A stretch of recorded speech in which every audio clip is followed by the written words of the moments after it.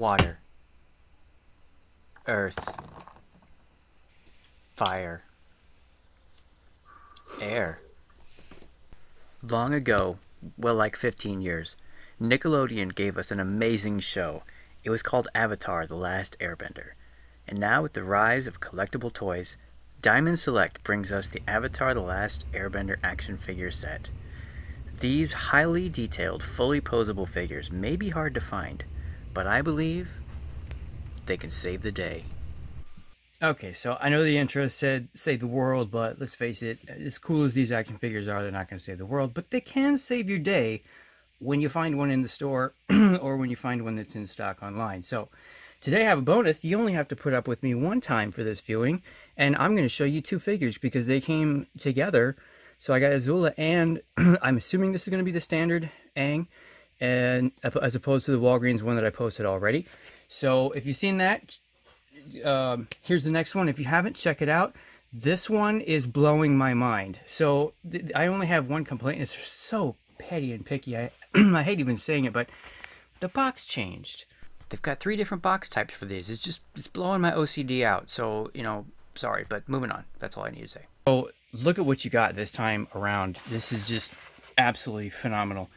You've got 4 sets of extra hands for Aang. He comes with the glider in both forms, both closed and open, and Momo. With Azula, not so much. Still, great amount of accessories, unbelievable. You got the blue flame bending that she does with her hand there, with the also 3 extra sets of hands.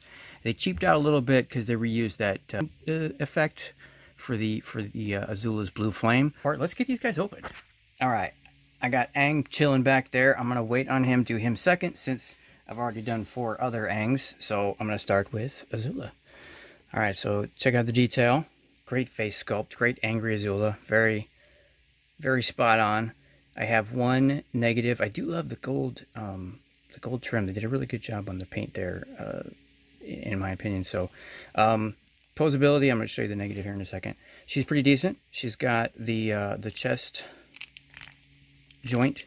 It looks like a waist, but it looks like she's going to break if I twist it, so I'm not sure what's going on there.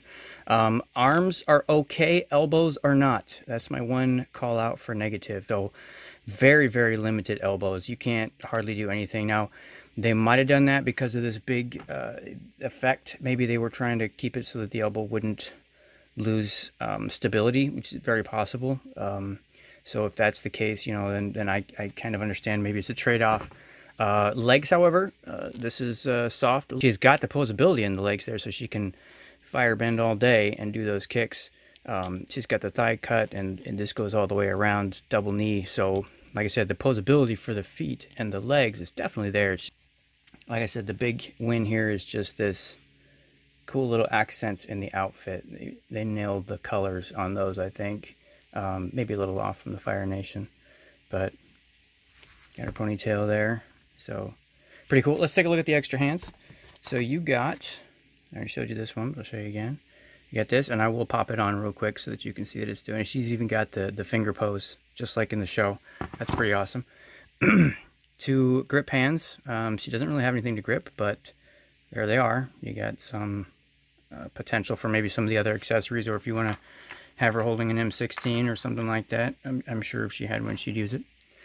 And then bending hands. So I would assume that's kind of a bending hand, or you can ever do the princess wave. You know, whichever. So those are pretty cool. Let's get that on real quick and see if I can show you how easy or not easy that is going to be to pop on or off. And most importantly, how well she's going to stay.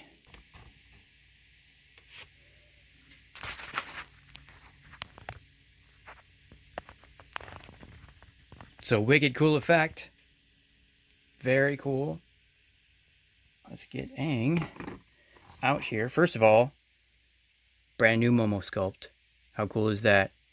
And his head moves. So a little posability there with Momo. You've got all these hand variations. I'm not going to take them all out and show you because I'm kind of running a little bit over here. But you've got bending, you've got grip, you've got kind of a dramatic grasp. All right, let's move on to the figure. There he is, Aang, with his happy, excited face. I noticed they got the ripples on the top of his coat here. It looks like that's probably for the flying, the flying effect. Definitely different than the other ones, but I do like that little detail. I'm a fan of details.